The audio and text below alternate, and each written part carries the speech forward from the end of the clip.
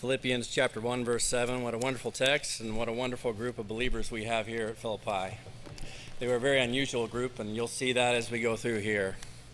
My purpose tonight is simply to do this. Confirmation means proof or evidence, to make proof of the truth of something. When God wanted to prove the truth of his promise, he made an oath to confirm the truthfulness of what he said he was going to do. That's what confirmation is. Noun form confirmation. Confirming is part of it, but he says confirmation. It's the proof itself that will be the subject of my consideration tonight. And what I want to say is simply this. Wherever the gospel is rightfully proclaimed and received by faith, there will always be proof. That's what I'm going to show you tonight. Now, when I was in Florida, I had some unique experiences. One, a man came to me and said that God sent him to me to teach the congregation that we had there. He believed the tribulation was going to be coming soon, and so he wanted to prepare the people for that time. In the midst of our conversation, the gospel came up, and he said, "What is the gospel?" That's the problem today. There are a lot of people, men that say they are called, they don't know what the gospel is, and so there is an unclear sound that is going out on our day. It's no reason that we should believe that the soldiers aren't rallying together and fighting the good fight of faith. What we need is a very clear word on the gospel of Christ Jesus. That's what we need, and that's what I hope to supply tonight. Pressure's on, right? Now, every year we come together for this purpose, to clarify the nature and content of the gospel. Every single year we do that. We will not forsake that. That is our objective, to clarify the gospel. There are a number of reasons why we do that. One is this: because we're not ignorant of Satan's devices. The human race fell through the alteration of what God said by the influence of the enemy. And he is still in the business of altering. And so there is a need to continue to clarify what we've already talked about and what we already know, to remind you of these things again, because that is safe. But there's another reason which has more to do with my text, and it is this: because salvation is a great work. The gospel is not merely a basic message and tool whereby we evangelize the lost. It's more than that.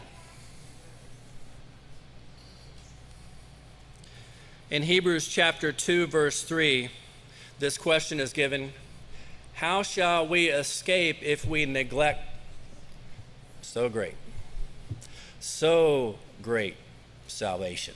See, we should expect that of God, to do something great, right? The work of salvation is a great work.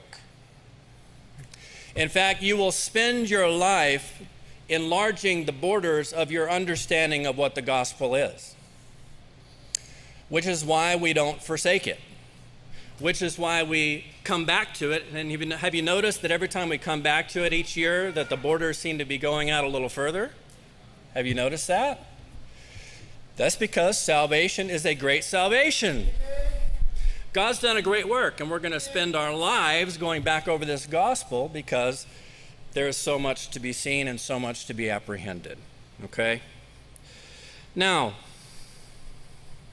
the fact that we can have proof, the confirmation of the gospel. You are partakers with me in the defense and confirmation of the gospel. The fact that there is a confirmation tells me that the work of God's effective. Amen. Yes, that's right. God's the one supplying the proof. Yeah. You have to ask yourself, can God endeavor to do something and then not bring it to pass? Can God do something that is ineffectual and impotent? Do you know of anything that God has done like that? Well, I couldn't get that one done. Whenever God wanted to make the world, he made it in 6 days. Of course, he rested on the seventh day because he was so tired, you know. This vast creation we have, this was no trouble for God. Amen. When humanity mounted up a resistance there in the plains of Shinar, did God have any trouble just kind of spreading the people out? What are we going to do? Whenever Satan rebelled in heaven and sin was found in him, Jesus said he saw him fall from heaven like lightning. Of course, you know like I do, God doesn't have any opponents. No worthy opponents. Let me say it that way. Amen. When God wanted to make an entire nation out of nothing, was it hard for him to do? He said, live, and it came forth. See? When God wanted to deliver that nation from captivity in Egypt, did he get it done? Tell me of a work that God has done that he has not done. You know what I'm saying? Salvation is that kind of work. Salvation is not a work of man. It's a work of God. If you're made effective by the God that's working in you both to will and do of his own good pleasure. He's the primary worker. The government is on Jesus' shoulders, so we should expect an effective work. He's the reason why we have confirmation.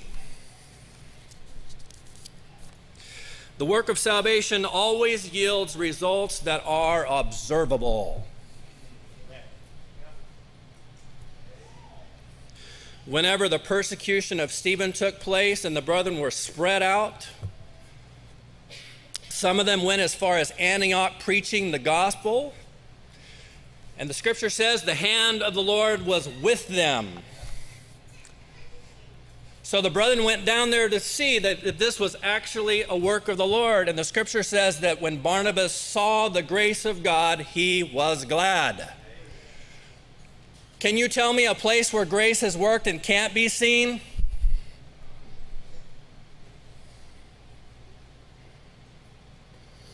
Here's something that was said about the Colossians, and it's true of all of us. Colossians 1:6, the Apostle Paul affirmed to them, the gospel which is come unto you as it is in all the world and bringeth forth fruit.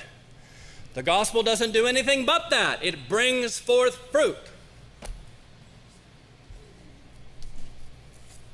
You know, there are a lot of misconceptions today about what's fruitful.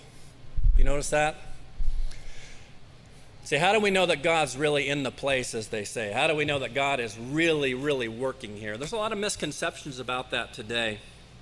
Some people think irrational behavior in the assembly and rambling and foaming at the mouth and falling on the ground. And sorry, I don't mean to despise anybody, but that's stupidity.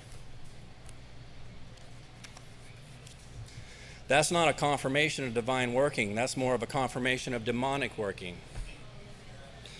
How about the increase of a budget in a campus? Boy, God's really working here. God's working here. We got a bigger campus than we've ever had. Well, maybe God is there, but that's not what grace does.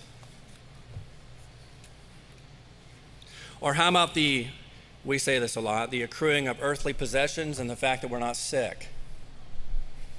Can be a blessing, but is that what grace does? Not really. You can be Epaphras in prison, sick, and the grace of God on you. Amen. We need to have an understanding of what fruitful is and what effective is. Because without a clarification of this proof, confirmation, God's people are going to have a very difficult time knowing that they have eternal life. You see, that's kind of where I'm going with this. How about the influx of unbelievers into the church? I want to see the lost saved, but that's not necessarily a sign that God's working. Not necessarily. You know, God has really not left this up to speculation. God has told us. God has told us exactly when he worked, what would be the result of it. The confirmation, the proof of it. For example, in the prophets, Psalm 85:10. Now this will be familiar too. I've chosen all these texts. I know that all these are very familiar to us and we handle them quite a bit. Mercy and truth are met together. Righteousness and peace have kissed each other. So what would be the result of that happening? This marvelous poetic way of talking about the justice that took place in the cross of Christ. What would be the result of that? Verse 12 and 13, yea, the Lord shall give that which is good, and our land shall yield her increase. Fruitful. What kind of fruitfulness? Righteousness shall go before him and shall set us in the way of his steps. So if our ways really aren't like his ways, then you need to be saved. I saw a sign one time. I was coming down a street here in Joplin. I saw a sign. It's one of those rare times where I saw a church sign that was actually pretty good. And it said this: if grace has not changed you, then grace has not saved you. That's true. You see, there's always fruit where God's working. Righteousness shall go before him and shall set us in the way of his steps. See, we'll be walking in his steps. We're doing that now, aren't we? We're walking like Jesus. We love what Jesus loves. We don't want to go where Jesus doesn't want to go. Huh? You see defilement in the temple, doesn't it get you upset? It's get you upset. Something in there is taking glory away from God, get you upset. Huh? You see a man of faith, don't you rejoice in that? You see a man of faith, you rejoice like Jesus does. See, set us in the way of his steps. That's the confirmation. God's given us the confirmation. Isaiah 32:1, behold, a king shall reign in righteousness. We know who that is. And princes shall rule in judgment. How about that? That is to say, Jesus is going to have a following of people that know how to make proper assessments of things. Down in verse 3 and 4, the eyes of them that see shall not be dim, and the ears of them that hear shall hearken. The heart also of the rash shall understand knowledge. How about that? And the tongue of the stammerer shall be ready to speak plainly. We need that. Is that what's happening right now? Wherever that's happening, God is working in that place of a truth. See, God's work is marked by that, by understanding, by perception, the ability to hear, the desire to hearken. All of that is the evidence of God's working. Wherever that's not happening, God's not working there, at least not at that time. That's the truth. Ezekiel chapter 11, verse 19 and 20. I will give them one heart, and I will put a new spirit within you, and I will take the stony heart out of their flesh, and will give them a heart of flesh that, here's the results. You know, when Peter spoke about the sufferings of Christ, he said something really important. He talked about the sufferings of Christ, and he said the sufferings of Christ and the glory that should follow. That's the confirmation. It's the effect. What has resulted from what God has done? Huh? That they may walk in my statutes and keep mine ordinances and do them. Amen. Love them, do them. People don't like to talk about works, do they? Don't like to talk about works. Don't like to talk about works. Well, I understand if you're talking about on the foundational level, that's not where your works go.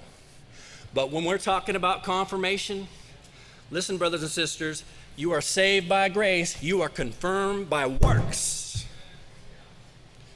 What are you doing? Because a profession without possession is pointless. Amen.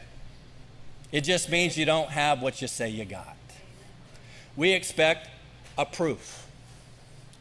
Because wherever God works, there's proof.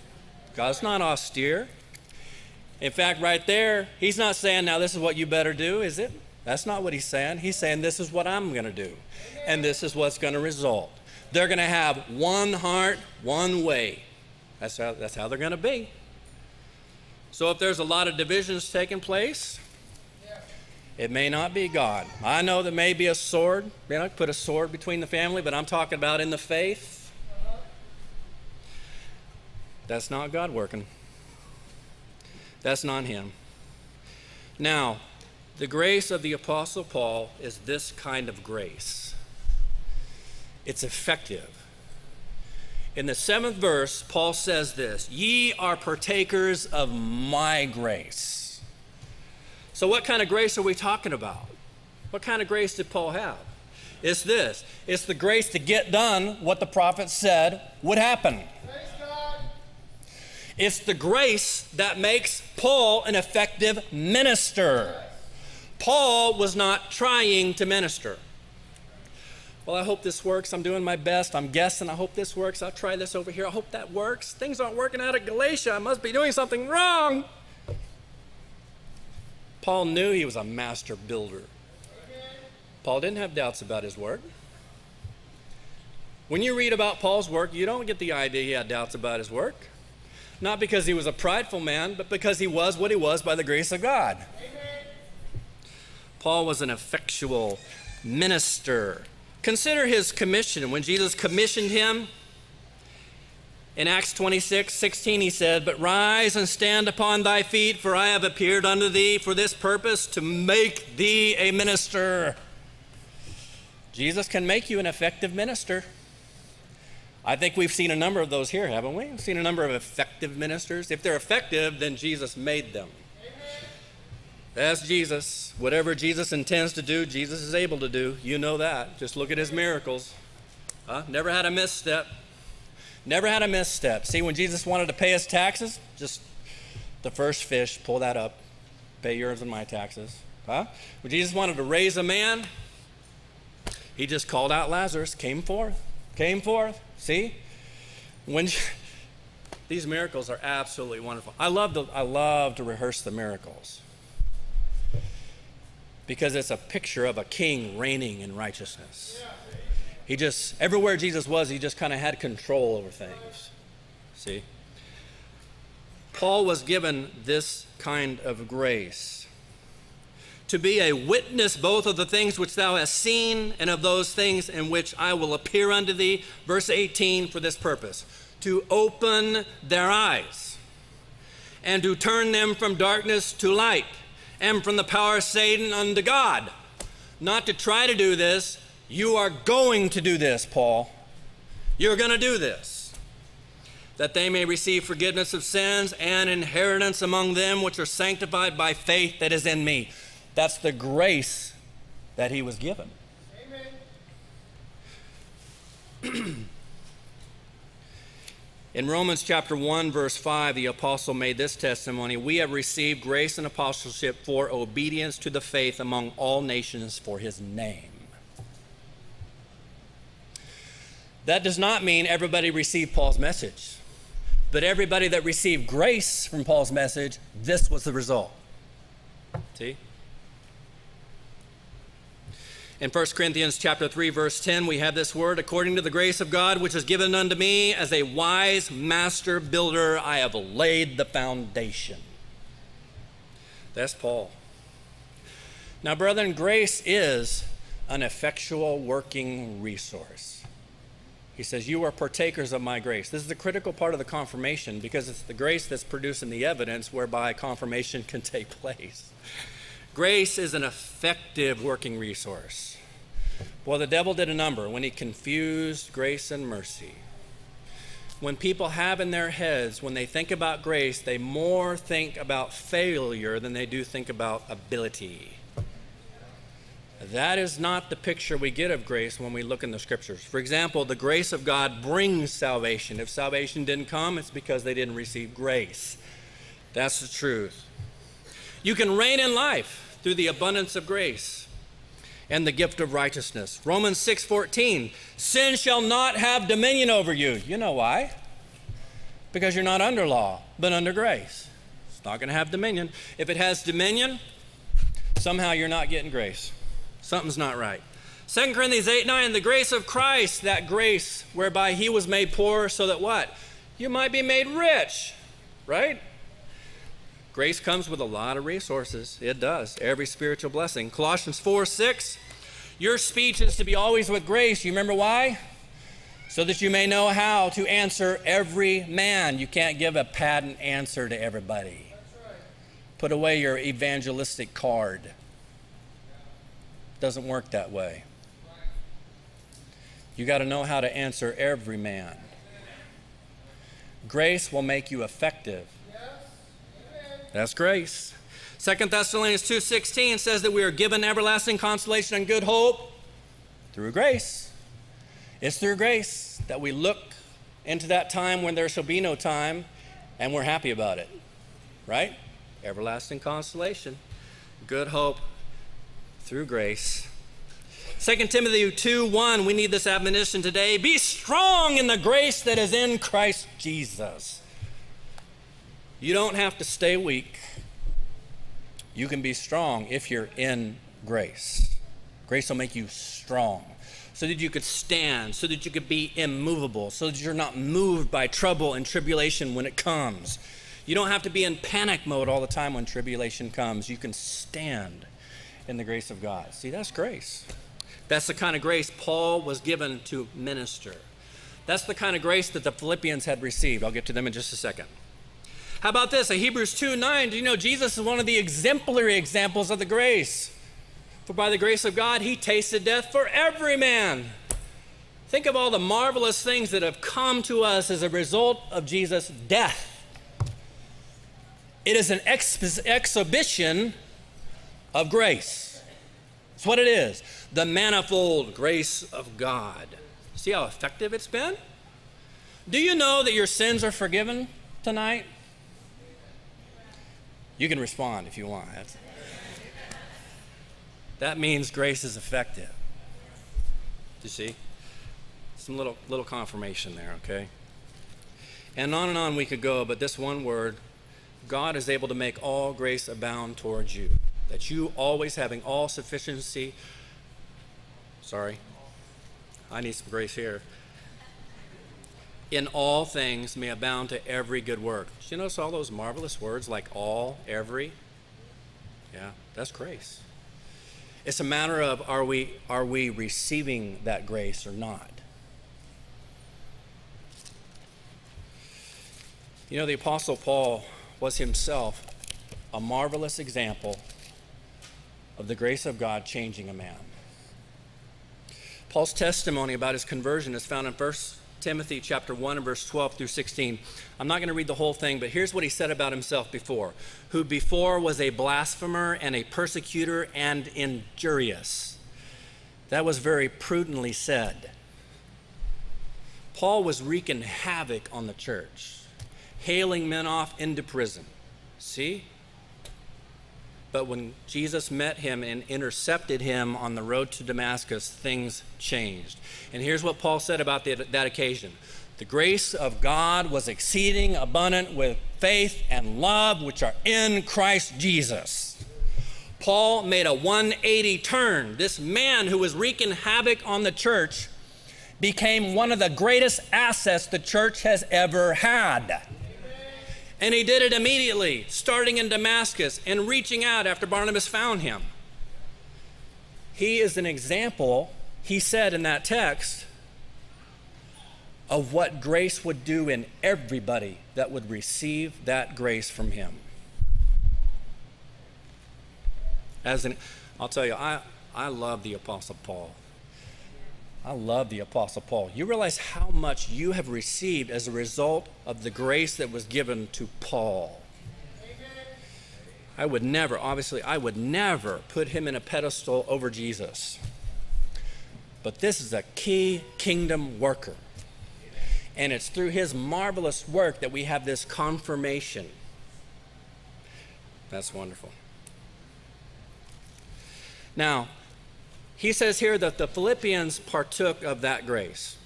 It is meet for me to think this of you all. It is meet, is appropriate. It's proper for me to think. It's proper for me to have confidence towards you, Philippians. It's right. What kind of confidence? Well, verse 6, he tells you what the confidence is. Being confident of this very thing, that he which hath begun a good work in you will perform it till the day of Christ. I'm confident that that will happen at Philippi. Now, I'll tell you this, Paul was not confident that that was going to happen in other places. Just in case you didn't know. And I'm sure you did. I'm not insulting your intelligence. Paul did not think that way about every church, and he didn't say that to every church, did he? To the Galatians, he said this, I'm afraid of you. To the Philippians, I'm confident of you, but to the Galatians, he said, I'm afraid of you. I'm afraid of you. It wasn't because he doubted God's work. It's because he could see there was something coming between them and grace. He said, you are fallen from grace. To the Corinthians, he said this, I fear lest when I come, I shall not find you such as I would. I'm going to be disappointed. I'm afraid when I get there, I'm going to be disappointed in what I see. See, he didn't have this confidence with everybody. I don't have this confidence about everybody. And if you're honest, you don't either. As much as we want to be optimistic, and I understand that, it's good to be optimistic, but it's also good to speak the truth. And if you're not confident about an assembly, don't tell them you are. We do not need pretension. It doesn't help. It doesn't help. And Paul wasn't pretending. He went around to certain places. He had to say some things, no doubt, that were hard to say. It's not like he said these with a light heart. Not at all. With a heavy heart, he'd say these things, but he did have to say some difficult things, but not to the Philippians. It's meet for me to think this of you all, because I have you in my heart. Think of some of the things that he said about the Philippians. I thank my God upon every remembrance of you. Every time. Do you have brethren like that? Every time you think about them, every single memory you've made with them is a good one. It's a good one. There's no bad ones. It's a good one. Well, see, I've had some bad ones. I must have blown it. Well, no, I'm not trying to hurt someone who's maybe slipped out of the way, you know. But there are certain brethren that you know that every time you think about them, it's always good. It's always good. That is, in his prayers, he was thinking this. Always in every prayer of mine for you all. Don't miss those kind of words. For you all. Every one of them, faithful. Making requests with joy for your fellowship in the gospel from the first day until now. Paul didn't have to deal with any problems in Philippi. No doctrinal errors that he had to deal with. Do you realize the Philippians are not a super church? They're a normal church. They are an example of what the grace of God does when it is not disrupted by false teaching, some kind of error, some kind of division. They're an example of what grace does. I thank God for the Philippians, and I thank God for the brethren I know that are like this. Brethren, we're talking about an effective salvation. That's what we're talking about. A salvation that declares evidence that can be evidently seen, not just for you. I want to give you this one last thing. I've already gotten the wave. I got 5 minutes, okay? So let me wrap this up in 5 minutes. You know, not everybody knows they have eternal life that is saved. And so the evidence of the gospel helps them put a handle on something that can't be seen. You can't see eternal life.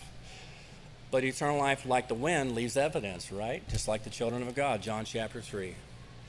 And so that the gospel that brought them eternal life in the first place will provide the evidence so that they can see. But now let me give you a little bit different that I've seen in this that I think is very important to see.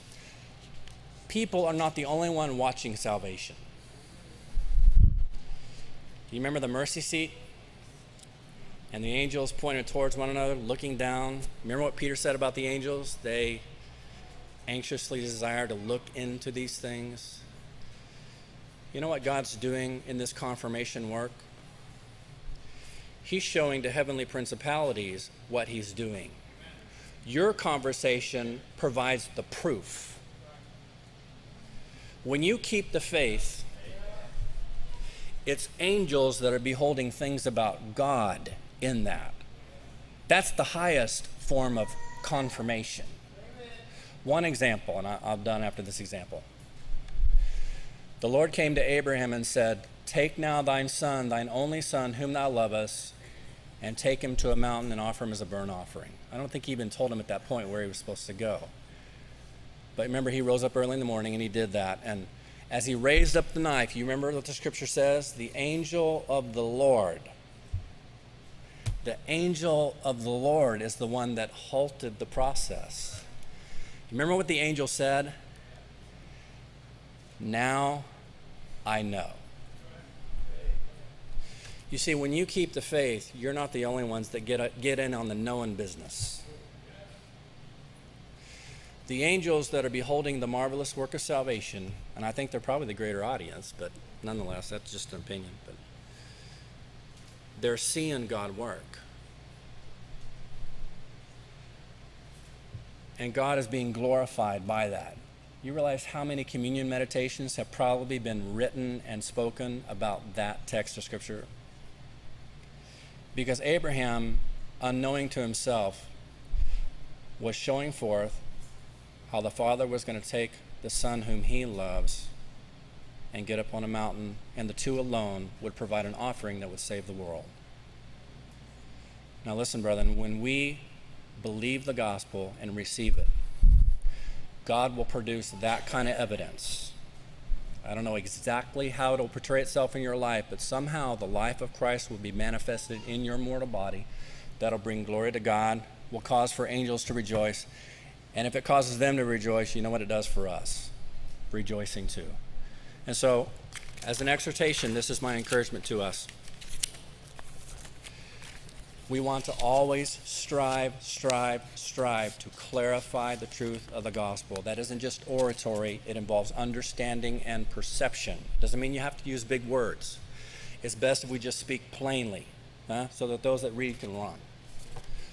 But this is our business today. There's a lot of garbage out there being called the gospel. This is part of the work we've been given, is to clarify, rehearse the gospel again and again, because it is the power of God unto salvation. It's the reason why Paul wasn't ashamed of it. I'm not ashamed of it. I know you're not ashamed of it. So that's what we want to be doing. Thank you for your time, brother. Amen.